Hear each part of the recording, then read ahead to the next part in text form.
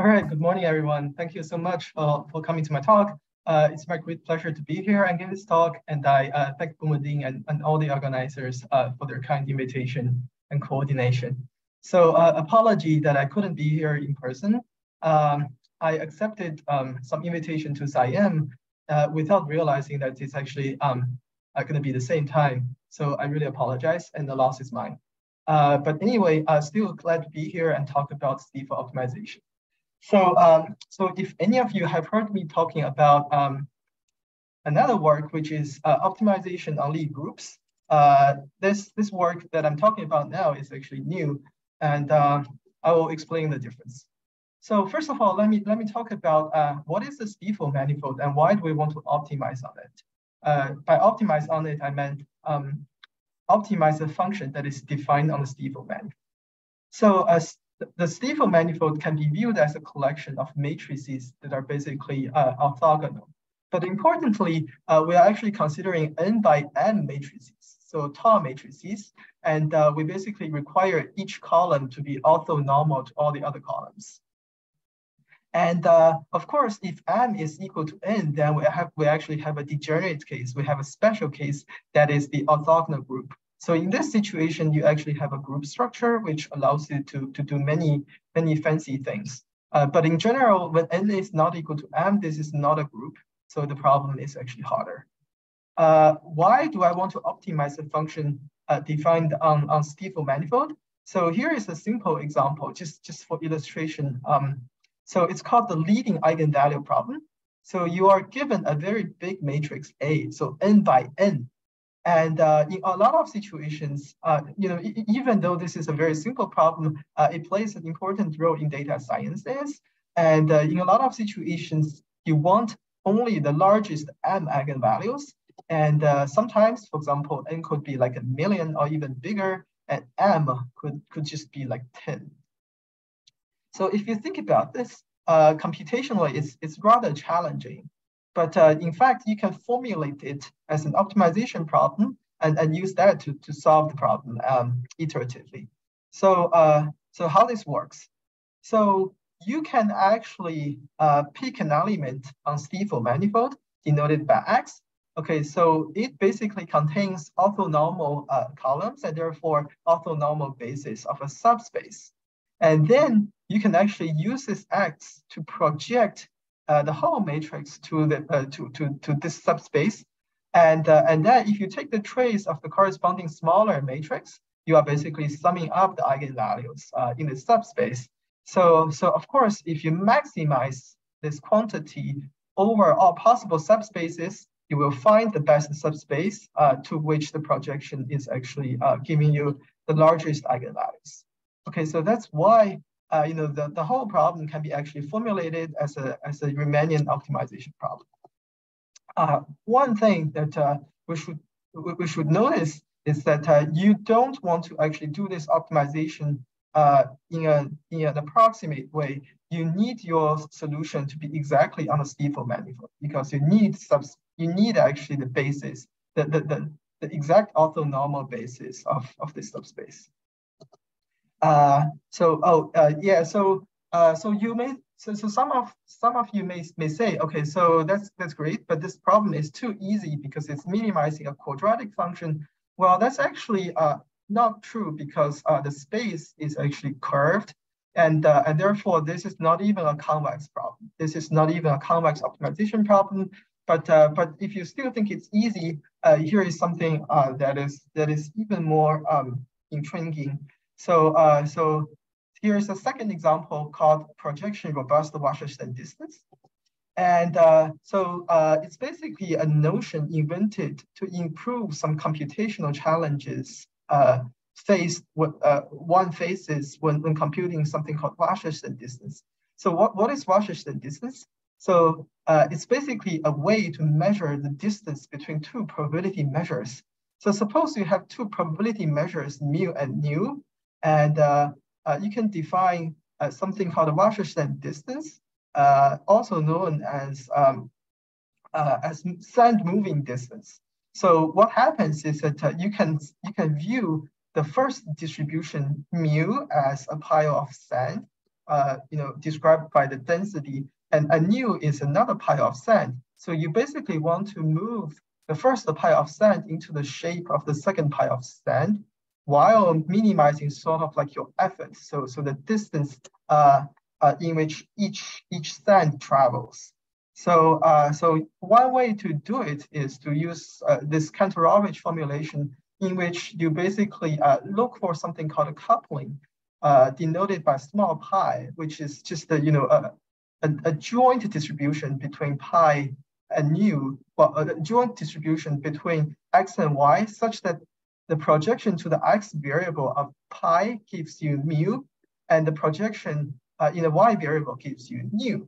And then you can basically minimize this function to actually get the optimal transport plan, which gives you also the Wasserstein-2 distance. Okay, so if you haven't seen this before, I apologize. I was very fast. But one thing that I want you to believe me about is that this quantity is very costly to compute if you have a very high dimensional problem. So in fact, that's why a lot of efforts have been put into how to improve various calculations, etc. So in fact, a group of very brilliant researchers have proposed this notion called projection robust Wasserstein distance. So the idea is that in data sciences, you might want to characterize probability distributions, but actually the very special ones, for example. So your data may actually be in very high dimensional space, but in fact, they may actually admit some low dimensional structure. So the data may actually be mostly centered around a low dimensional manifold, or even a low dimensional subspace in high dimensional space. So therefore, maybe what you want to do is you actually want to look for a projection of the high dimensional distribution to a low dimensional distribution. And suppose you have your projection, you can actually prove that the Wasserstein distance between the projected distribution is given by the inner term that I have here. And then, of course, you have to look for the best subspace in which you project everything. And if you do that, you can basically get this max mean problem. And of course, this is a Stiefel manifold optimization problem, because at the outside you maximize over a function over a variable defined on the Stiefel manifold. And this is computationally more manageable if actually m, which is the dimension of your projected space, is much smaller than n. And moreover, this is actually claimed to be robust, because so suppose your data really have low dimensional structure, and then maybe you have some outliers. If you compare the whole data distributions using Wasserstein distance, the outliers will be actually accounted for as well. But if you believe there's a low dimensional structure and you first do this projection, the outliers may actually already be deleted. So therefore, this is also more robust. But again, you have to do exact maximization on the manifold. You cannot be slightly off from the manifold. Okay, so finally, a third application, a third reason that we do this is for improving transformers. So what is transformer? So in a nutshell, a transformer is a recent machine learning architecture that is extremely powerful. And recent is something relative. I mean, in applied math timescale, this is recent, but in machine learning timescale, this is already like a century ago, because now this thing really like sweeps the entire field. And in fact, it was first invented for natural language processing. So it deals with sequences, but now it also more or less dominates computer vision as well. So it's good because it has basically something called infinite attention span. So recurrent neural network has a short reference time window. So that is why people invented things like LSTM and GRU to have a longer reference window. But attention mechanism has infinite time window. And by the way, I got this nice illustration from the blog of Michael Fai. So I'm thankful. So the way attention works, so the way transformer works is that it has something called multi-headed attention layer. And what this multi-headed attention layer does is it tries to characterize the interactions between words in your sentence. And the interactions can be actually arbitrarily long distance. So, so mathematically, that corresponds to the fact that each attention head has trainable parameters that are matrices. And even though people are still trying to understand exactly how attention works, roughly speaking, these weight matrices actually encode interactions between words. But of course, you don't have these interactions known a priori, so you actually have to train your model. So you actually have to optimize functions functions of these weight matrices in order to learn the interactions from the training data. And then we ask ourselves, okay, so because these matrices characterize interactions, if you have non-orthonormal columns, that means actually, interactions are actually somehow redundant. So, so is there a way? Can we actually make these matrices to be orthogonal so that my attention mechanism is more efficient? And so that's what we tried. So so we used our Stiefel optimizer. We basically enforce these matrices to be on a Stiefel manifold, and we actually tried the new model of vision transformer, and then it turns out that we don't have to do anything extra. Once we add orthogonality, we can get performance that is much better than the original version, the Euclidean version. And moreover, vision transformer is something that is so important. I think it's cited like thousands of times, even though it's just 2 years old. So a lot of later models have been proposed. They are very fancy, very powerful. But if we just don't read the literature, which would be a terrible thing, but just add orthogonality to the original version, we can actually outperform many of the later fancier models. This comes with some care. So we have to actually train by our optimizers. There are existing Stiefel optimizers. Some, for example, don't have momentum, etc. So they don't respect the orthogonality as much as we do, and therefore you may actually get a performance that do not actually exceed the original version. So hopefully I gave enough motivation about why we want to optimize on Stiefel manifold. The question now is how we do it. So we will be actually using a variation approach, because even though the problem seems to be innocent, f is really a function defined on a manifold. So by using a variation approach, we will get treatment that is intrinsically friendly to non-Euclidean spaces, and also a notion called momentum will be naturally introduced. So let me explain what is momentum and why it is helpful. So momentum is of course a notion that comes from mechanics, and mechanics, of course, started with Newton. And so Newton said, the rate of change of momentum, of physical momentum, is given by the force. So you can write down, the definition of momentum. So it's basically mass times velocity, and then you can write down Newton's equation as, P dot being given by a force. And if you are in a conservative setup and you take F as your potential, then negative gradient of F is going to be actually your conservative force. And then Lagrange came along. Lagrange said, okay, so that's great, but you can also consider a variational principle in which you define an action functional. So it's a function of function. So S is a function of Q. Q is a function of time, indicating basically your motion of particle as a function of time. And if you define the action to be the integral of something called a Lagrangian, which is evaluated along the path.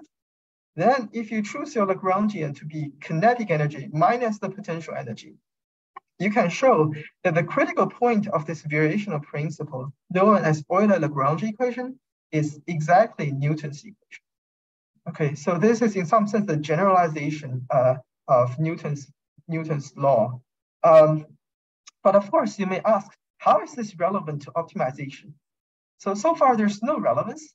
The reason is because, okay, so your Lagrangian here is actually independent of time explicitly. So you have a time translational symmetry, and correspondingly, you have a conservation law. So the total energy of the system, so kinetic energy plus potential energy, is going to be a conserved quantity, and therefore, if you run the dynamics, you will see basically a constant exchange between the kinetic energy and the potential energy. So F will not be minimized. However, that's really because you have time independence of the Lagrangian. So Vibisono, Wilson, and Jordan had this beautiful paper in which they actually introduced an explicit time dependence to break the time translational symmetry. So if you multiply the previous Lagrangian by some known function of time, and then you write down the Euler-Lagrange equation again, you get basically something like this. So if I rewrite it as a first order system, there is basically an additional term. So P dot is still going to be given by the net force, but there are really two forces. One is a conservative force. The other is actually a frictional force. So because of that, you are actually continuously removing energy from the system. So it's very easy to prove that as time goes to infinity, Q actually converges to a local minimizer of F. So that's guaranteed, even though your F can be highly non-convex. And how is this helpful to optimization? Well, so if you pick gamma, this friction coefficient, to be 3 over T, and you can do that. You can basically get arbitrary gamma because you can assign this R. And then you discretize this ODE system in some particular way. You actually recover a celebrated method in the optimization community called Nesterov accelerated gradient for convex functions. And if you choose gamma to be a constant, on the other hand, then one discretization gives you another member of the Nesterov family, this time Nesterov accelerated gradient for strongly convex functions. And another discretization gives you something that is also famous. It's called heavy ball. And all these should be contrasted with gradient descent, which is a forward Euler discretization of gradient flow, ODE. And notice that there's no momentum in gradient descent or gradient flow. So what we have on the left, on the other hand, have momentum, and that creates a big difference. For example, so in NAGC, C actually means convex. So if your loss function is convex, and then you can prove that the speed of convergence of NAGC is like 1 over k squared. And if you compare that to gradient descent, whose rate is 1 over k, you see much faster convergence. Okay, so this is one of the reasons that people say that momentum actually gives you acceleration. So you get better optimization, which is desirable. And now, of course, everything was just the existing great work. What we want to do is to generalize everything to Riemannian manifold. If you actually stare at the differential equation, you will actually see it's not very easy to do this generalization, let alone later on you have to discretize the dynamics. So that is why we don't start with a differential equation. We actually start with a variational principle. Okay, so in fact, to just give you a glimpse of why Riemannian optimization is non-trivial. So suppose you just stare at the differential equation. You want to use the gradient somewhere to actually construct a minimization dynamics. Then you should first ask yourself, what is a gradient? So here is another example. So if you consider 2 by 2 orthogonal matrices and pick a special objective function that is the determinant of the corresponding matrix, And then some careless person may say, oh, then that's easy. You just compute the determinant, and then you collect all the partial derivatives to form the gradient. That's incorrect, because on 2 by 2 orthogonal matrix, the determinant is always going to be 1 or plus or minus 1. But on each connecting branch, it's actually a constant. So the gradient is actually going to be 0. So what is going on? The reason is because the Stiefel manifold is really, in this case, just a one-dimensional manifold. It's not 4. You have an orthogonality constraint which eliminates your variables. So A, B, C, D are actually not independent from each other, which means you cannot just collect partial derivatives pretending that they are independent from each other. Okay, so that's just the tip of the iceberg. So manifold optimization is a profound field. I would say that the case without momentum is more or less very well understood. What we are doing here is to add momentum, and as a consequence, and in fact a lot of extra care as well, we get very good speed and also very good accuracy of the resulting output. So that's what's new here. So to do this, like I said, we started with the variational principle. So I said the variational principle naturally extends to Riemannian manifold. And here is how it works. So suppose now, instead of a Euclidean situation in which your Q moves in just the n-dimensional space, now your trajectory, which I intentionally denoted by G instead of Q, is moving on a curved space. But G dot is still in the tangent. So you can actually leverage the Riemannian structure to define a kinetic energy. So you can just replace the kinetic energy that you had before, and everything else is going to be the same. And then you do the variational principle. And in theory, you can get Euler-Lagrange equation, and that ODE will give you dynamics that optimizes your objective function. In practice, the ODE is already not going to be not very explicit, and if you discretize, that's going to actually be a nightmare. So that is why, in special cases, so we actually consider the case when G is a group, and we leverage on the group structure. So there's some technique called reduction via trivialization. I will not talk about it, but basically, in this case, you can actually get something explicit. And therefore a real algorithm.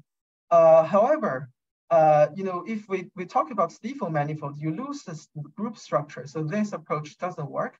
So that's why we will actually do extra work. So now we had a variational principle, but in fact we will massage it into something else to actually overcome the difficulty.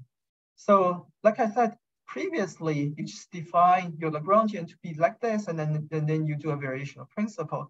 But in fact, a lot of details were hidden under the rug. In particular, in what space do you do the variation? So you in fact do the variation in a constrained space of functions.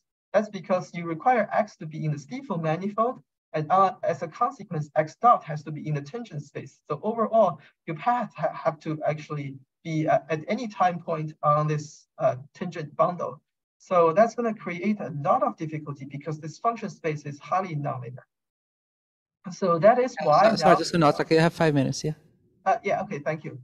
That's why we introduced a new variation approach. So we actually add a Lagrange multiplier term. So this is a function Lagrange multiplier because lambda is a function of time. And we basically add this additional term in the variation in the Lagrangian to enforce that the constraint is actually satisfied for all time. And then we can do the variation in unconstrained functional space. Okay, so now X is just a time-dependent function that takes values in just n by n matrices. To be honest, there's another important detail, which is lambda. So it seems you have to pay some price. So you don't know this function Lagrange multiplier a priori, but we actually have techniques to actually figure out its value in terms of X. So by the end of the day, you can actually get explicit ODE that sort of minimizes this action functional in Euclidean, and the ODE is defined in Euclidean space. So to give you a little more details, So now, because I want to show you something concrete, I have to pick a metric. So if I pick a metric to be given by a metric tensor given by some matrix like this, then I can actually write down the ODE. And by the way, so this is actually a family of metrics. The literature only considered the case when A is equal to 0 or a half, but we can be more general. And then you work out, you do some hard work, and then you can write down the corresponding Euler-Lagrange equation, which is the set of ODEs that look like this. Okay, so it looks complicated, but what is cool about it is that everything is actually in Euclidean space. So X is just an n by n matrix. Q is another n by n matrix. What we have here, so you need the gradient somewhere, but in fact, what we have here is just the Euclidean derivative. So okay, so this is when you pretend that all the elements of X are independent from each other, and then you just collect all the partial derivatives, and then you just use this to evolve your dynamics. And everything's Euclidean, but in fact, the solution will be automatically staying on the manifold. So you don't have to do anything, any extra care. The dynamics automatically gives you the manifold structure.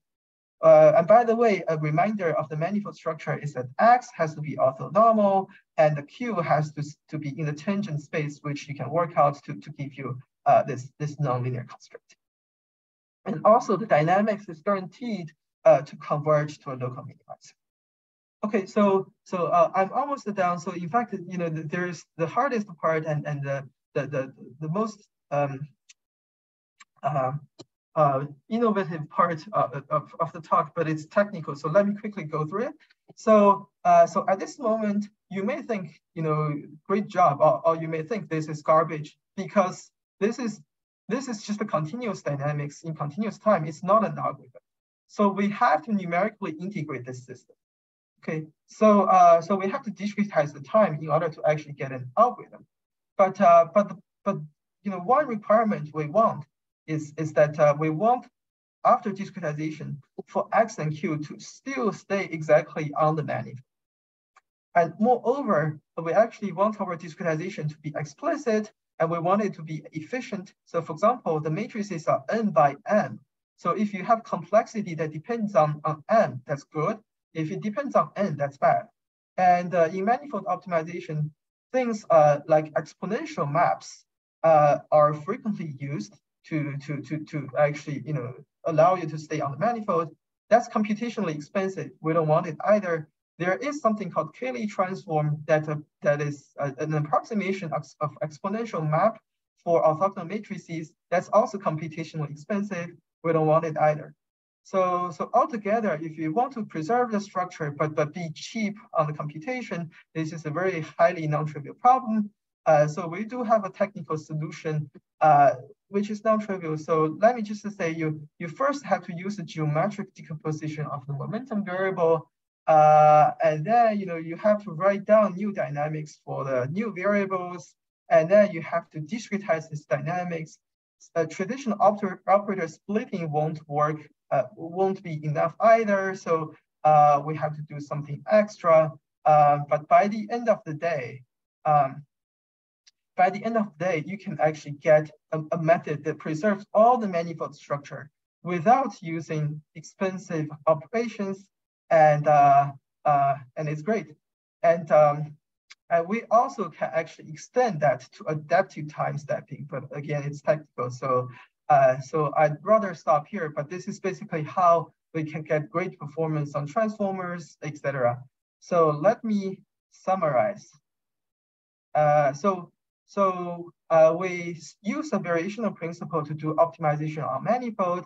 That's actually not easy to handle. So we actually turn this variational principle to a new variational principle that is constrained but defined on the Euclidean space, and then we get continuous dynamics that does optimization on the Euclidean space. But in fact, under the surface, it actually does optimization on the manifold as well. It stays exactly on the manifold. And then really the hardest part is to do structure preserving discretization of the dynamics. And we did it. And as a consequence, we get accurate and efficient gradient descent with momentum for optimizing functions defined on the Stiefel manifold.